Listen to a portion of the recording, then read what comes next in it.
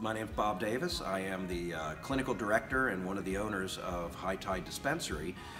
We're a beach-themed store, so it's a very open and friendly environment. Something that's inviting, a place to come and experience and learn about this new industry that's launching here in Maryland. And I think it's going to be rather profound. I think it's really going to make a difference in people's lives, being able to come into a place like this, learn more about this product line, and see what options it might be for people to take advantage of taking control of their health care.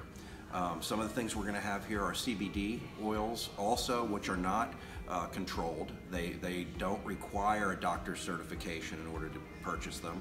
And we're also going to have veterinary CBD products for dogs, cats, animals that allows for non-pharmaceutical based herbal availability for even that.